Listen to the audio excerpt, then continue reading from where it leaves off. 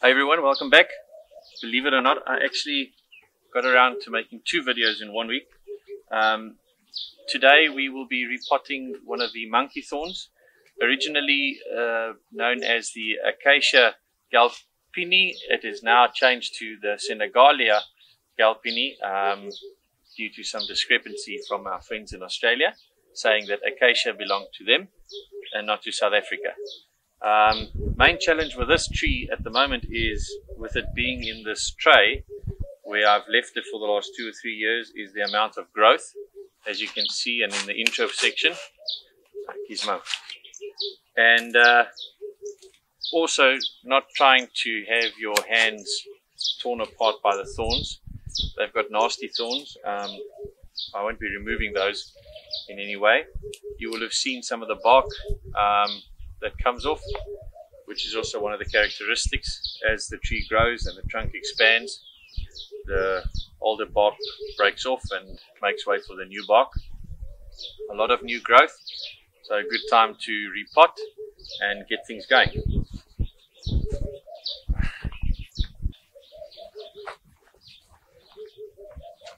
There's a lot of extensive root growth on this tree. The main thing I have now, or one of the other problems, is this meat tray that I used as a growth pot has become very brittle in the sun, which is something I didn't realize when I started and then I planted this. So getting this one out might not be the biggest problem, but I need to keep the other 3 trees inside because I'm not ready to repot those yet. Also known as not having enough pots. So let's see how things go.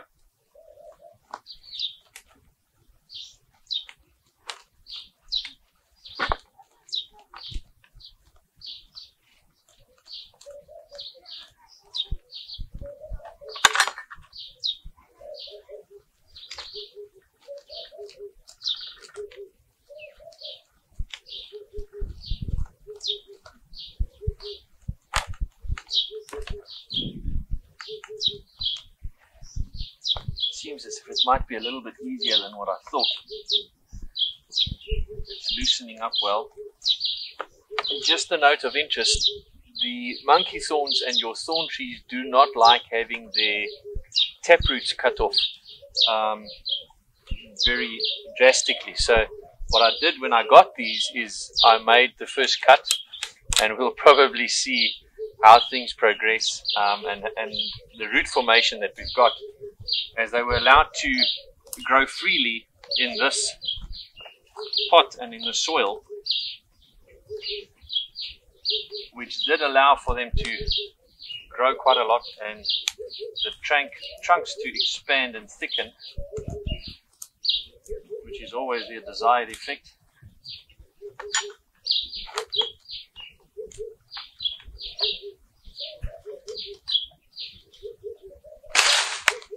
A lot of weeds in this pot at the moment, but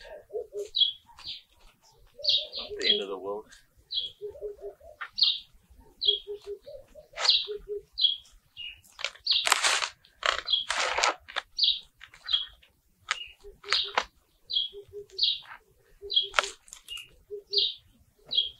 Oh, now we get to a mass of roots at the bottom here.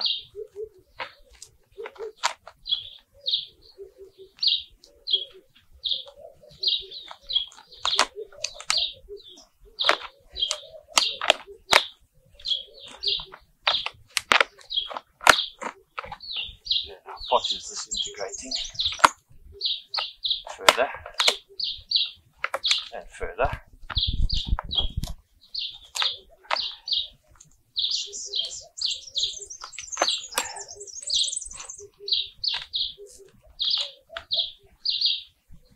You've also, of course, got these branches that are getting tangled. Ouch!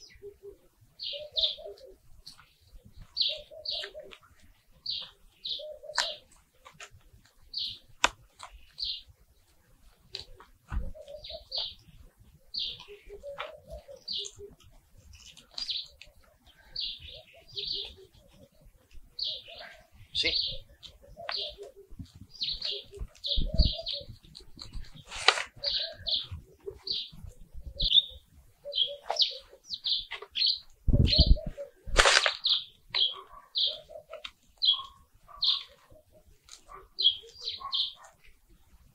What I am happy to see is the amount of root growth and root development there is, which will allow me, when I repot it, to choose which roots I want to keep and which I want to get rid of.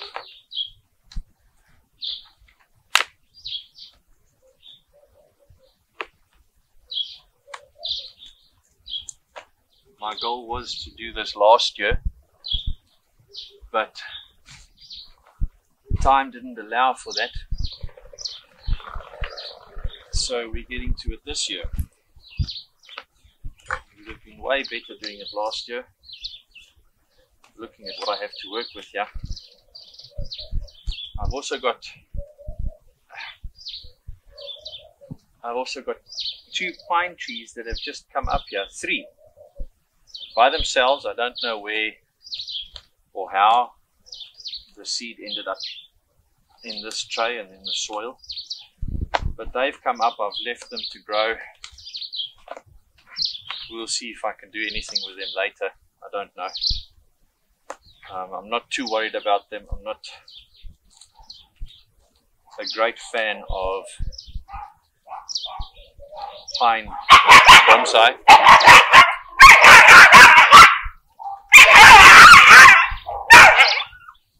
That is Jasmine and Gizmo.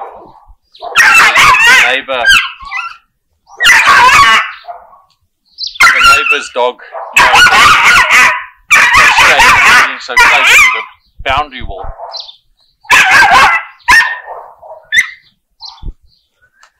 We've got this annoying, shrill little bark. I don't know who he thinks he's going to scare with it.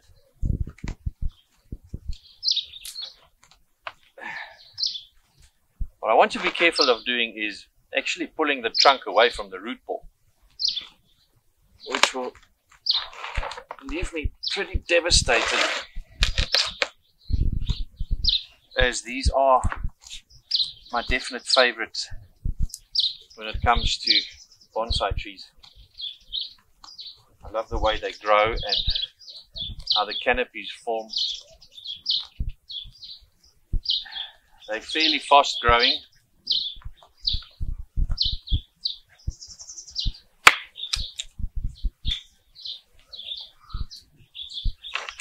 And pretty easy to handle if you don't have 4 of them in the same pot.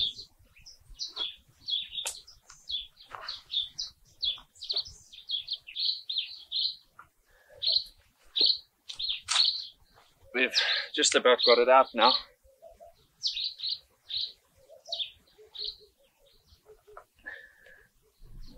I'm pulling some of the bigger roots out with it. Smaller ones are obviously breaking off. There we go.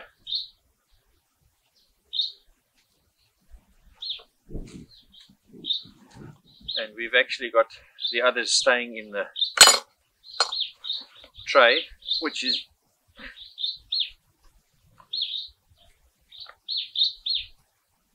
what I wanted. Hello. Now you see me.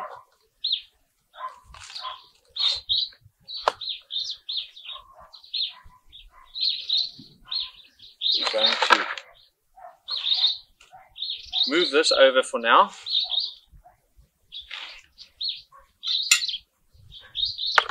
And make some space.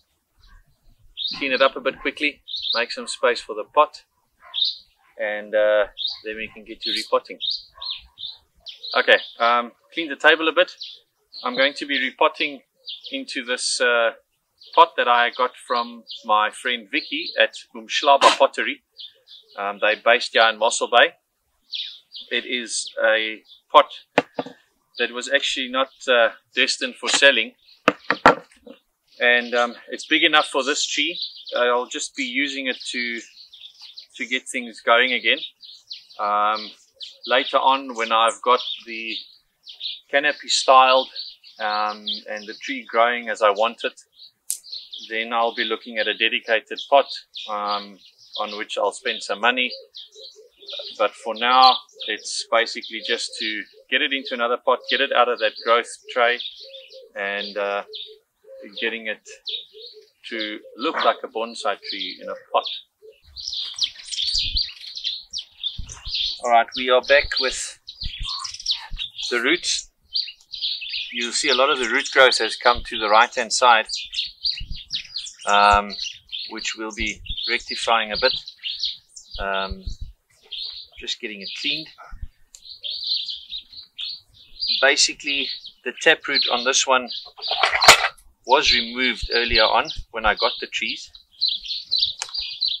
and the one thing with the monkey thorn trees is once you start cutting on the roots, they do tend to throw off a lot of leaves. That's normal. So if you are new to the bonsai with the monkey thorn trees, or the apiesdoring as it's known in Afrikaans, you don't have to get a fright. If you do see a lot of yellowing in the leaves, just make a point to remove excess leaves to allow the tree to recover. If you are not going to remove enough leaves, then you run the risk of losing the tree.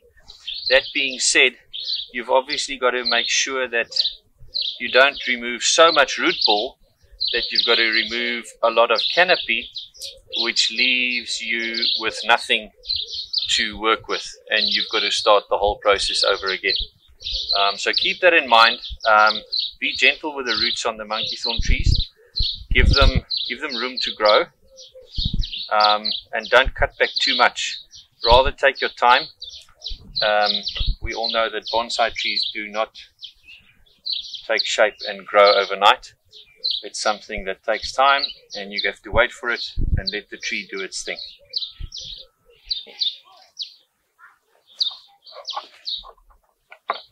Okay, let's start having a look at these roots. We've got a pretty big strong root growing out this way, which I'm definitely going to keep, but we'll be cutting back some of the other roots. This is a long one. We don't need them to be that long, so we'll cut that one back to there. Jasmine's trying to make a statement.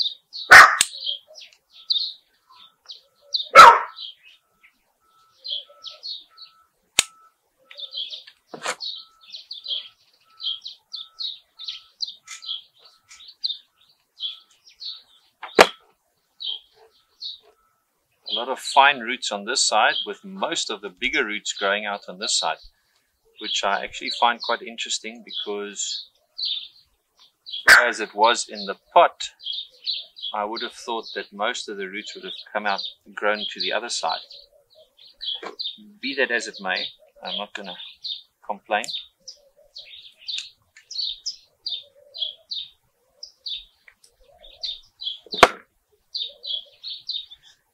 Is a stubborn root. Just cut it off like that.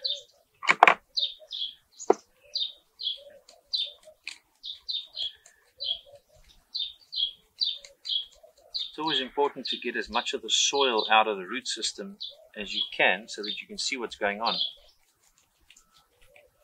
The last thing you want to do is accidentally cut off a main root. This one, as you can see, is growing out from underneath and growing back to the other side.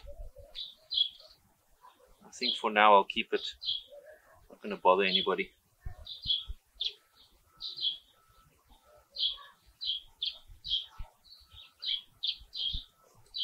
As for the root pruning, I'm going to leave it there.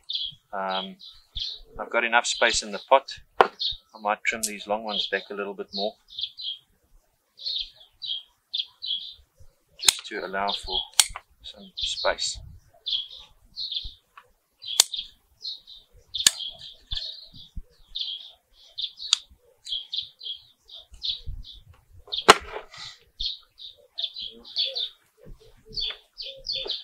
I've basically got my base layer of Leica and peat moss in the pot. This is a growing medium I get from bonsai tree. It's easiest for me to use. I don't have to worry about mixing my own and trying to get things balanced properly. And I've found that the root growth on many of the other trees when using this growing medium has been very, very good. So I'm hoping it will do the same for this tree.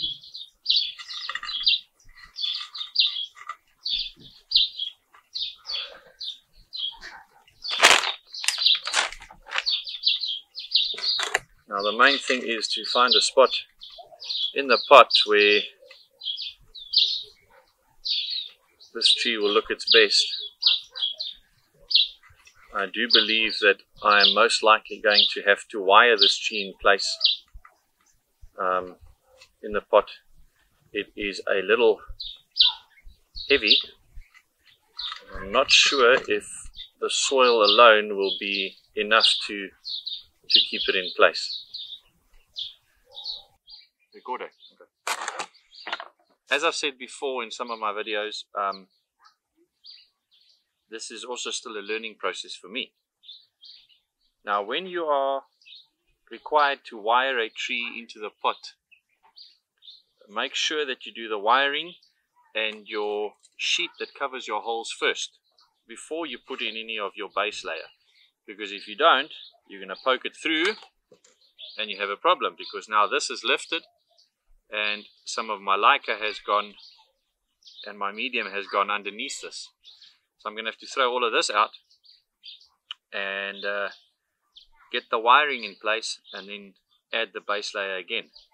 So yeah, if you haven't done this before, learn from my mistake.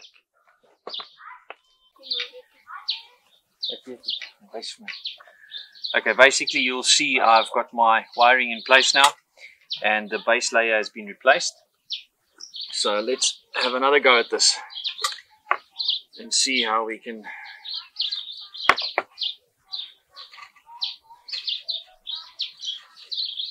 here we go. Now the trick will be is to just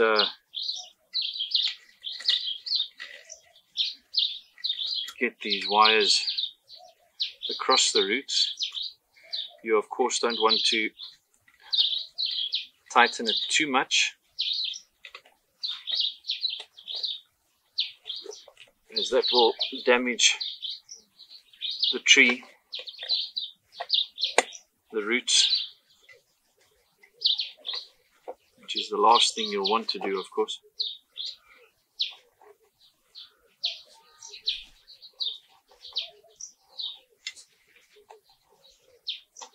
And this is the time in bonsai when you wish you had 4 arms and 4 hands, as that would have made it a lot easier.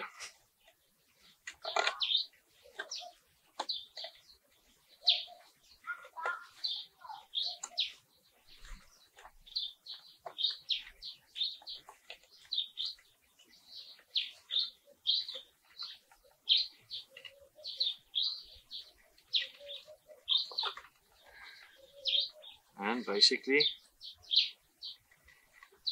we've got our tree placed.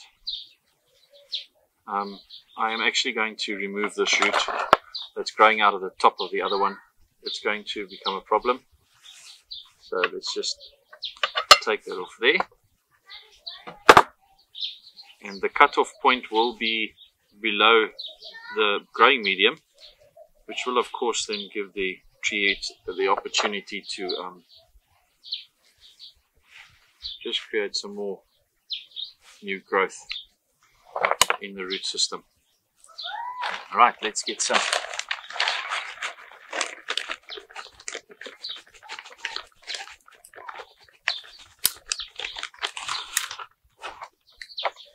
You'll see I just add a little bit at a time, for the simple reason that I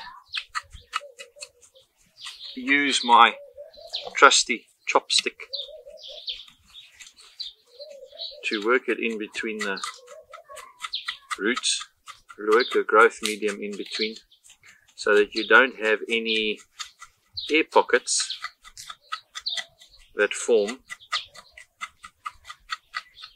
where your roots don't have any contact with the growth medium, which of course leads to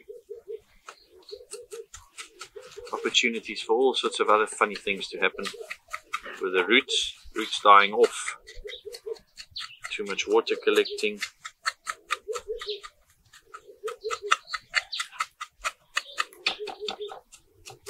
And this of course also helps to stabilize the tree when you add the rest. We've got another funky root growing up here, but I'm just going to guide that in below there, see if we can keep it down with some of the new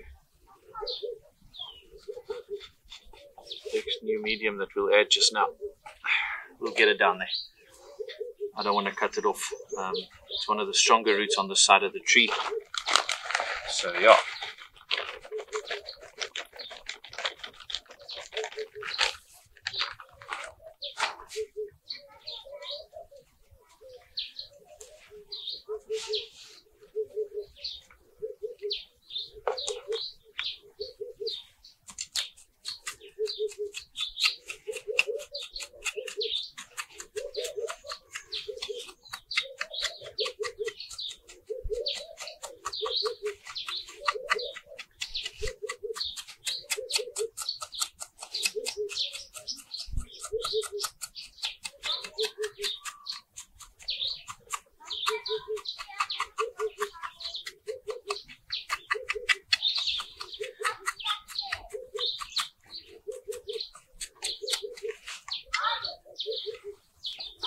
This fellow is quite stubborn.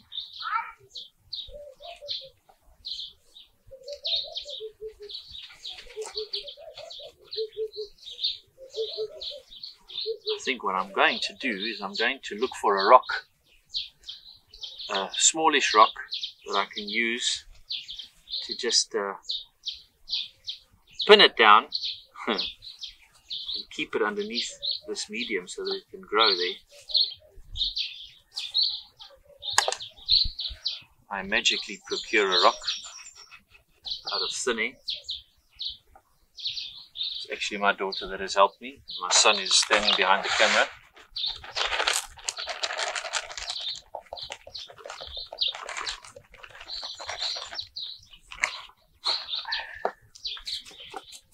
They find all the video making highly amusing. Trying to hold their laughter while their father feels like a total idiot talking to a camera while there are people there.